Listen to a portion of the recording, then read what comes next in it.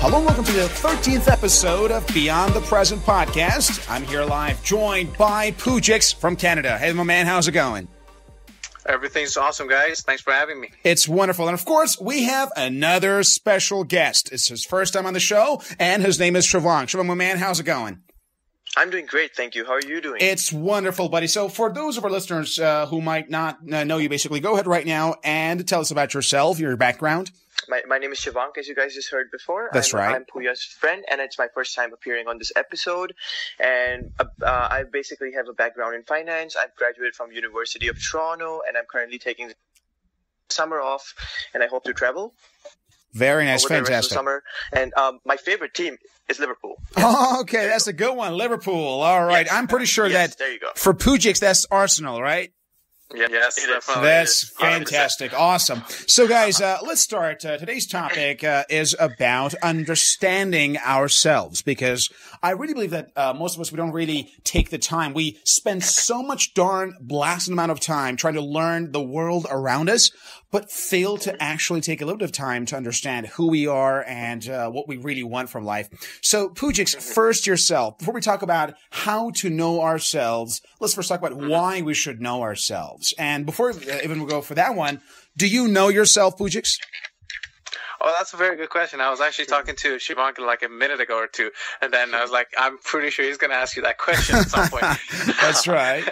So, I mean, I always thought in the past that I know myself, and then I came to realize I don't know myself as well as I think I do, or I want to. But so I think it's an ever-going realization of who I am and what I am. But to the extent that I think it's relatively necessary, yes, I do know myself in a sense that I do know my weaknesses and strengths, and then I can act on those appropriately. And to answer the first part of the question, why do we need to basically know ourselves? I think that is actually the main reason, the major reason. There are many reasons you can come up with, of course, but then I think one of the most important ones is to know your weaknesses, you know your strengths, and basically be able to act on them. Fantastic. So, Shivank, first of all, do you think you know yourself?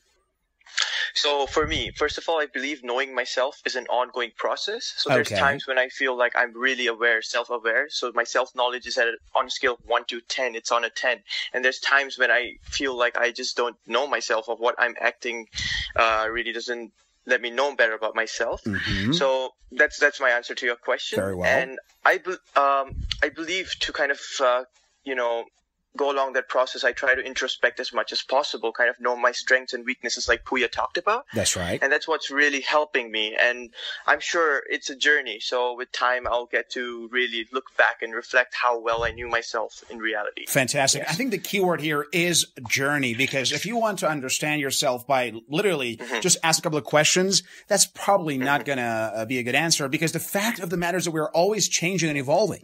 So who you were a decade ago is very different than who you are right now, especially if you're somebody who is into, let's say, things such as personal development or education. So you definitely have to grow as a result of that, which means this whole knowing yourself is an ongoing process, as Shivank mentioned, and that requires constant introspection and so on and so forth. So first, let's start off. Now that you mentioned why we should somehow get to know ourselves, well, there are, of course, a lot of benefits here.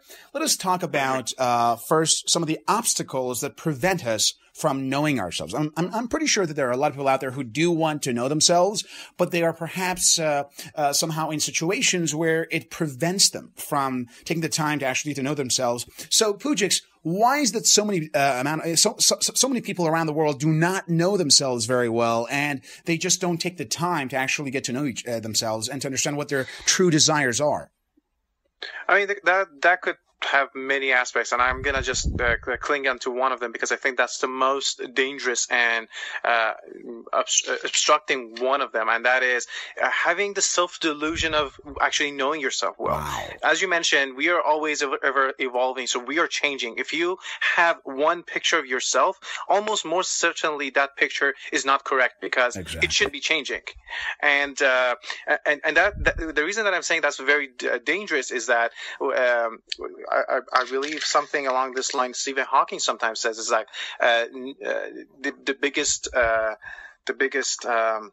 I don't remember the quote, but it goes along the way of the biggest problem is the delusion of knowing and having the knowledge, not lack of knowledge itself. That's right. Yeah, so I don't remember the quote specifically, but something like that. That's right. Anyhow, my point is, when you think you know, you don't feel the need to get to know. Wow. And that is the biggest danger of and biggest obstacle perhaps of many people who want to know, but they think they know already, so they have no reason to make an effort to basically get to know themselves. So you're saying that the people who think they know themselves are the ones who oftentimes do not take the time and the effort necessary to actually to know themselves. Exactly. And wow. the reason that I say that is that you might have a good idea of what you are. And I repeat myself, because as you mentioned, we are always changing. If that idea of yourself is not changing, then definitely you're in the mistake, because that has to change. It's impossible. Exactly. Great point. So, Shivank, why do you think people do not take the time to actually get to know themselves? Mm-hmm. So could you repeat the question, please? Why do you think people around the world sometimes do not take the time necessary to introspect and to get to know themselves, to understand who they are? Right. So, okay, I would like to start off by saying people in general these days are very shallow. So they don't try to go beyond the surface and kind of understand who they are or what their goals are. And why I'm mentioning goals is because if you do not have goals, you cannot really define what direction you're going in life. Wow. So this shallowness really affects their willingness to go above and beyond and know themselves and introspect. And there's one more thing that really comes to the front is people tend to be more narcissistic these days. Okay. So they're really biased as to how who exactly they are. They would like to classify themselves as being really good, or even if they're not necessarily that great. Interesting. So I would call this thing as self-bias. And the self-bias is really what blinds or clouds our judgment. That's right. And lastly, I feel we're really afraid to classify ourselves as a certain kind of person. So whether I'm intellectual versus I have certain shortcomings, I'm really afraid to belong to a certain group. Interesting. So let me just stop you right now. You said something. You said people nowadays are shallow. First of all, yes. What do you mean by shallow exactly? And why do you think the majority nowadays are shallow? So there could be a variety of reasons for being shallow. It could be just the fact that I would say someone in the previous generations would take to, for example, reading books a lot more, being influenced by reading philosophy books, etc. And these days there are people who just focus on information provided by, say, social media. So there's a lot of people I know personally who would just scroll along Facebook, and that would kind of affect their opinions about things. So that, in a way, makes them shallow. So that's what shallowness. So you're blaming the social media and the fact that people are not reading as much these days. So I'm blaming the fact that people do not go above and beyond to kind of do their due diligence or develop an understanding of topics, just because it's much more convenient to kind of have a single go-to site where they can just, base their opinions off. Interesting. And do you have any other reason to cite for claiming that the majority of people around the world are now shallow? I would say that's the only reason that I can think of right now. Okay. But it's more of a human nature thing. Interesting. Let me go back to Poujix here. Poujix, do you agree with Shivank? Do you think that the majority nowadays are shallow, and you also would like to blame social media for it and the fact that people are not reading as much these days? I don't want to compare to a different era because it's been done many times. So I'm not going to compare that to a previous era of, we were like this generation are more shallow or less shallow. I'm just, in general, I believe, yes, there's a tendency for majority of people perhaps. And that's based on my personal experience, not any data, by the way. It's just like my interaction with many people and seeing how they justify things. I tend to see, social media can play a part, but then again, I don't want to blame a tool because it's just a tool, as we mentioned. And so I use social media, and I don't consider myself shallow, obviously, otherwise I would do something about it. And I do.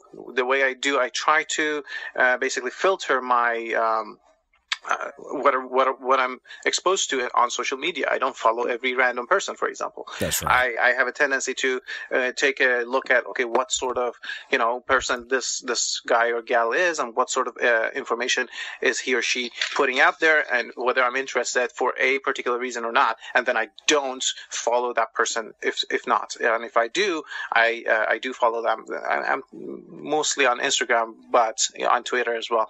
Anyhow, so I'm very selective. perspective, and I do believe sometimes people are not, and they actually do look for anything coming their way because perhaps they don't have anything to do better to do. Maybe not. Maybe there's a different reason for it. I don't know about that.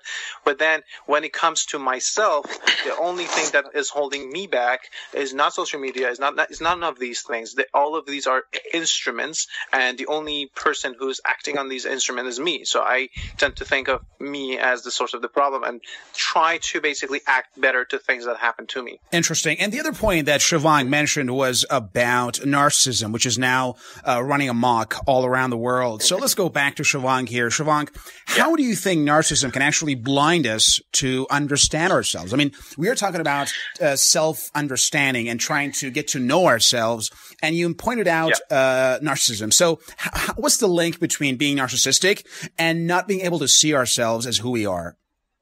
Okay, so since you mentioned narcissism, I believe we're always, the journey of knowing ourselves is about kind of understanding our limitations as well as our abilities. So narcissism kind of blinds us, making us biased. So we tend to classify ourselves as being better than everyone else. And as a result, we are not really understanding how others are doing relative to ours. So, yeah. Interesting. That's right. Poujix, the link between narcissism as well as poor understanding of ourselves. Mm-hmm. Of course, if you're super fascinated about yourself, then you're not going to see your shortcomings, and that's also part of who you are. And that's fine, by the way. There's no problem with having shortcomings. Everybody has them. But if you don't notice them and don't acknowledge them, then you can't really fix them or make yourself better or progress in that sense. So there is an innate problem in narcissism as defined. I understand that. It creates a blind spot. So true. So now let us move on to actually talk about how to get to know ourselves. Imagine right now somebody says, yes, guys, you're right. I am basically addicted to social media. I do not read books, and I'm a narcissist. So I got to start learning myself. What would you tell this guy or gal who would like to actually get to know him or herself? So first, you, Poujix, what are some of your advices? What could people do to actually get to know themselves, and what are the steps that they have to take to actually get there? I'm going to start with saying that I was such a person at some point. I think maybe perhaps most people are, at least in their teenage years. Mm-hmm. Maybe not all. I don't want to generalize. But That's right. I've seen a lot of teenagers who seem to be arrogant, well, with good reason, of course. But so I was such a person, and the first thing that really helped me was absolute 100% honesty with myself. I don't care about what you say to other people. I'm not interested in that, really. I'm interested in what you say to yourself. Wow. What you see yourself as. Yeah, I have a mental conversation. Most people that I talk to do have a mental conversation, and that's perfectly normal, by the way. So if you have a mental conversation and you tell yourself things, tell yourself the honest thing and be very honest with yourself. You can be vulnerable with yourself because nobody knows. It's not about judgment. It's about progress, and that's ultimately what we all want, hopefully. And if that's what you want, first step, 100%, you got to be honest with yourself to be able to see the blind spots, to be able to work through them. Interesting. So, Shivank, how could people get to know themselves?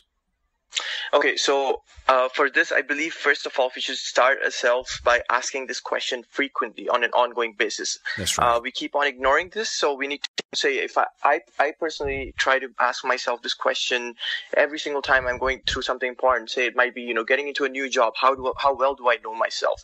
So, for example, when I ask myself, how well do I know myself? The first step I would go through would be to, first of all, understand my personality, what my likes or dislikes are, and also the fact whether I am an introvert versus an extrovert and how I can kind of, relate to my surroundings accordingly. Wow. Another thing that I really would focus on would be to understand my morals or my core values. So say I might be a person who has very strong morals, and there might be another person who does not really believe in morals. That's right. So the set of principles you live by really define who you are. And I don't say that they're the same all the time. They may be different at different stages of a person's lives.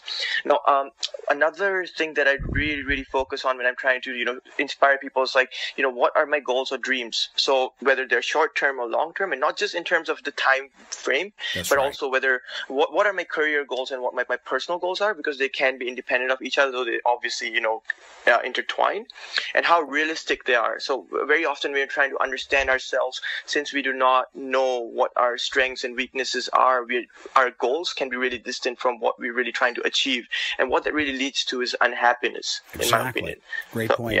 Very great points here. And you mentioned a few elements that have to be considered. Number one, of course, is understanding your values. The other point, of course, is about your goals and your, more importantly, your temperaments, because I really believe that whether or not you are an introvert or an extrovert will have a huge impact on your lifestyle. So let's just go a little bit deeper here, one by one, address all these things. First, let's start with temperament. That is, introvert or extrovert. So first of all, Poujix, do you describe yourself as more of an introverted person or extroverted?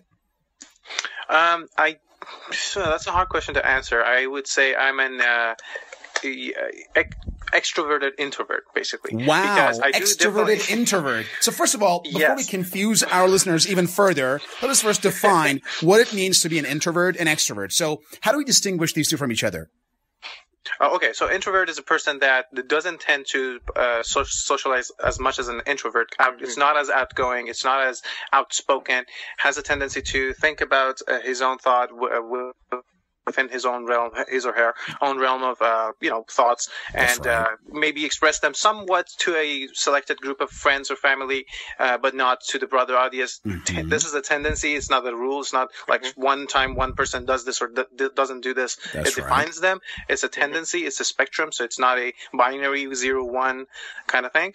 But yeah, so that's the introvert, and extrovert is obviously the opposite. It tends to be more outgoing, more social, very talkative, perhaps. Outspoken, stuff like that. Interesting. So, Shivank, tell me right now, are you an extrovert or an introvert, or like Poujix, you are an extroverted introvert? I am very similar to him in that case. So, guys, just please stop it right now. Tell me, what the hell does it mean to be an extroverted introvert? I just want to know what that means exactly.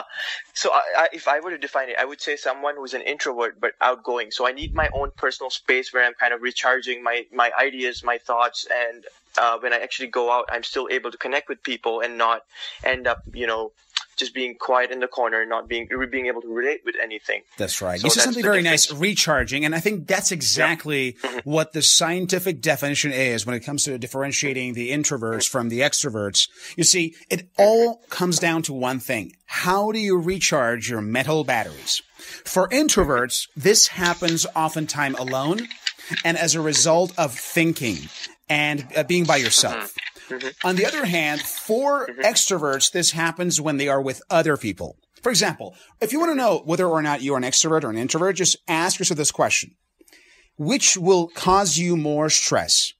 Being alone for an extended period of time, or being in a social setting for a long period of time? So whichever causes you more stress determines your ultimate temperament. So for introverts, for example, they need, as Shivank mentioned, they need that space where they can actually just cut off from their environments and then go inside and recharge their mental batteries. Whereas for extroverts, it's the opposite. Now, most of you guys who know me, you have probably already understood I'm an extrovert. So for extroverts like us, it's going to be very difficult to be alone for a long period of time.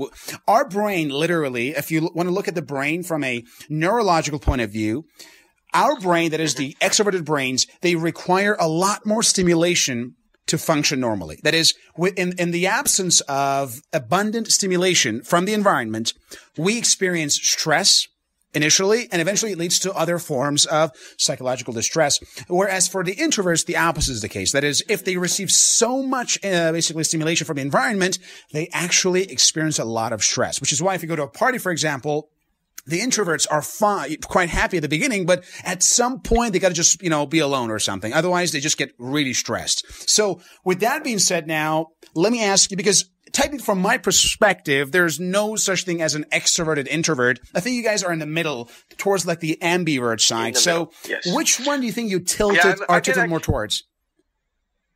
I think I can actually answer that very, very neatly. I think I am on the transition from being an introvert, slightly an introvert, to slightly an extrovert. That's why I said extrovert and introvert. That's right. And the reason is, I'll tell you why. I actually can deal with both of them for an extended period of time. I do genuinely enjoy being in public with people, interacting with them, sharing opinions, ideas, having a cocktail, whatever.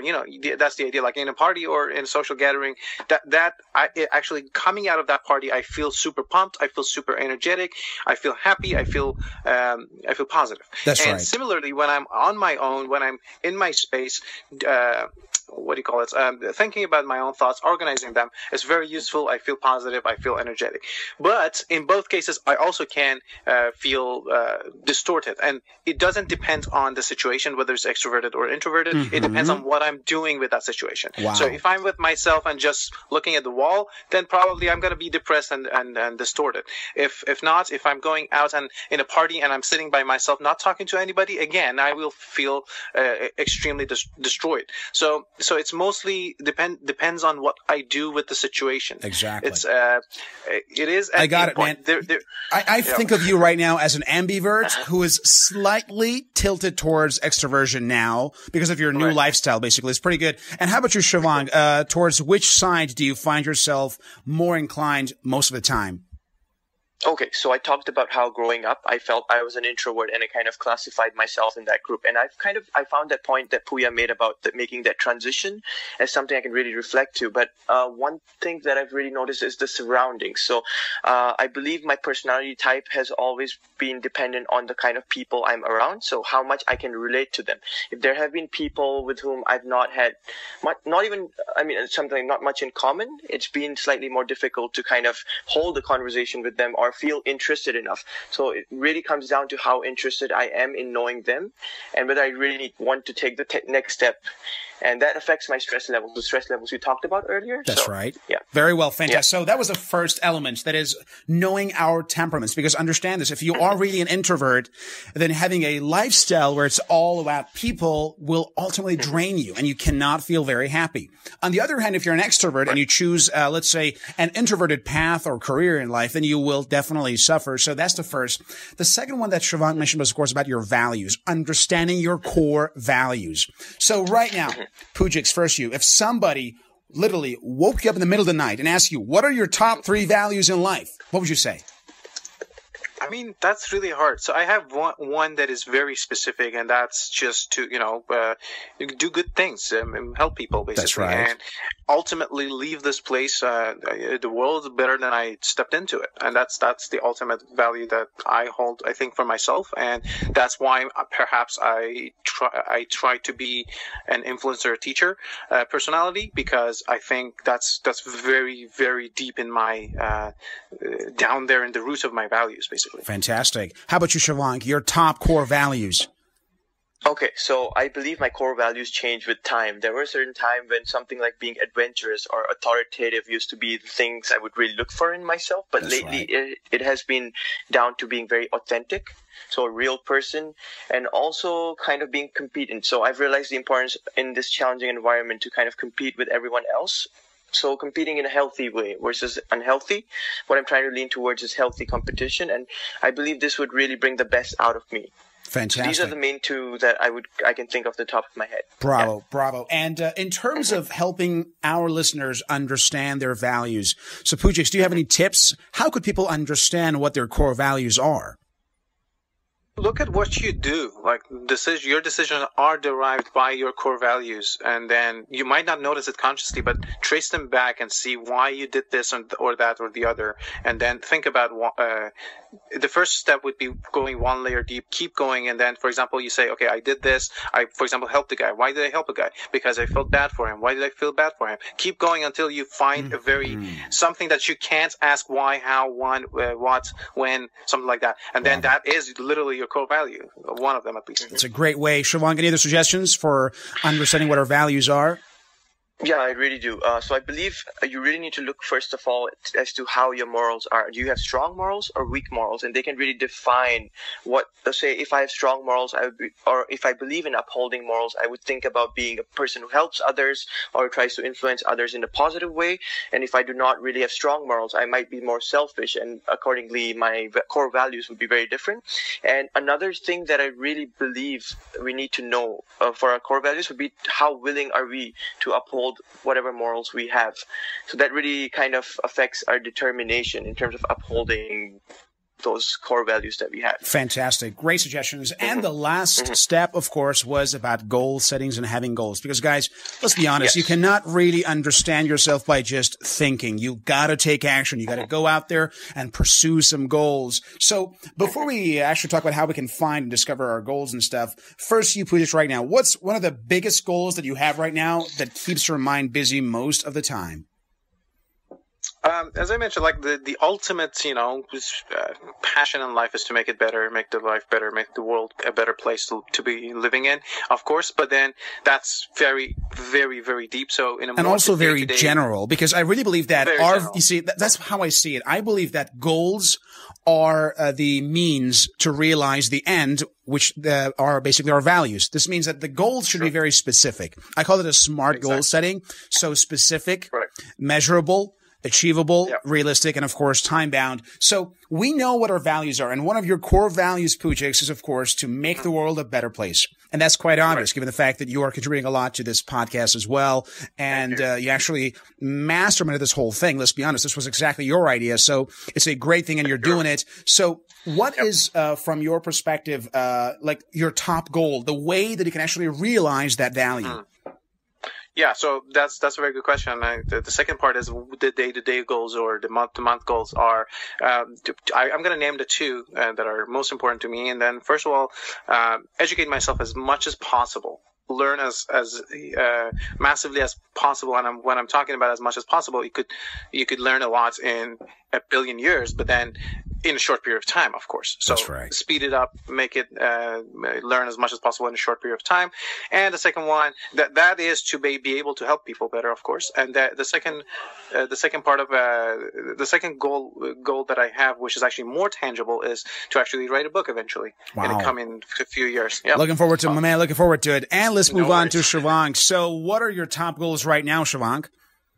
Right. So as I talked earlier, I kind of define goals as short-term and long-term, and also as career goals versus personal goals. So I talked a little bit about how my career goals kind of relate to my field. Since I'm in finance, I hope to work at banks where I can kind of make a difference. And I know it can be a very difficult task considering how many number of employees a certain organization has these days. So to kind of fulfill my goal, I want to go where I can step out of my comfort zone wherever possible. And it might sound a little unconventional, but just having the willingness to kind of set this as my goal helps me challenge myself at each junction I am when I'm making life decisions. And so, yeah, this is one of my main goals, I would say. Interesting. By the way, Shivank, you are the first person in my life who said, I want to work at a bank to make a difference, because unfortunately, it's a stereotype where we assume bankers to be, well, how shall we say it, to be slightly not, let's just say, somehow the kind of people who we expect or typically assume to contribute to societies. So how do you plan to actually make the world a better place by being a banker? So I hope to use my skills, whatever skills I have learned through a quality education, through whatever work experiences I've had in the past, and to use them to balance kind of the need to kind of maximize the interests of wherever I'm working. And to foreclose the homes of a lot of people who cannot pay their mortgages, right? So it depends on what function I perform, but I do agree that is the case in many organizations. But I foreclose your home for the sake of making this world a better place. I'll find another tenant. Get the hell out of that home. I believe they can be balanced. It's so true, man. Because let's be honest, guys, money matters. We need to be able to somehow enhance the overall financial system around the world, because now we're seeing a lot of dependence. True. And this is causing a lot of distress for a lot of people. It's so true. And I totally agree in this regard. So now, Poujix, what do you think we can do to discover our goals? What are your tips for our listeners to set their goals that allow them to understand themselves and, of course, to realize their values? Right. I mean, we talked about how you find your values, your ultimate goals. You could name them. But then, having found that, your point is, okay, what do I want to? How do I want to see? Two things. First of all, how can I achieve those values? And setting smaller goals to achieve those values step by step. And then the second thing is, okay, how do I want to see myself in 20 years, in 30 years, or 10 years time? And picture yourself literally, what quality of life you have, what are you dressing, where are you living, what are you doing, etc., etc. And then having that picture, how can I get there, and setting smaller, short-term goals. Fantastic. Shivank, any goal-setting tips for our listeners? Yes, I do. So I'm kind of building on what Puya said. It's like, how realistic are your goals? So for that, I would really like to know what I really want to avoid in life. So know what you don't want. I know people kind of overlook this very often, but if you try to look deeper beneath the surface as to what you really don't want to, what direction you do not want to go along, you can kind of avoid mistakes in the future. And another thing that I would like to add in terms of goal setting is to kind of focus on not just your mental well-being, but also your physical well-being. So kind of know your body, what your abilities are, what your limitations are, and kind of you relating with the external environment. That would really help with whatever goals I have. So whatever Puya said, on top of that, yes. Fantastic. A tremendous podcast, literally packed with information. I love it. It's wonderful. But we're approaching the end of the show. Fast-paced today. Exactly. It's pretty amazing, actually. So now let's move on to you, Poujix. After all that we talked regarding understanding ourselves, values, as well as goal setting, what is now your final comment for our listeners? Look, ultimately, everybody has to know or wants to know themselves. I mean, it's not even a question of has to, because, I mean, let's face it, the first question that we always ask is, who am I? Why am I here? What's the purpose of life? Et cetera, et cetera. And that begins with knowing yourself. So, first of all, I tend to open my mind up, so I'll advise that to others too, to open your mind up to not knowing yourself. Even when you feel like you do, there might be a corner of it that you're missing. Look for that corner always, even if you believe that you're ultimately knowing yourself very well. Obviously, the narcissism part is a very radical part of it, but even if you don't consider yourself a narcissist, that can also happen, that you miss a spot. So always look for those missing spots and then try to fill in the pieces of the puzzle. Wonderful. And Shivank, what is your final comment for our listeners? Okay, my final thought is that each little experience or interaction in our life kind of teaches us more and more about ourselves on this journey of self-discovery. We just need to know where to look. And by doing this, we kind of go on to preserve our uniqueness.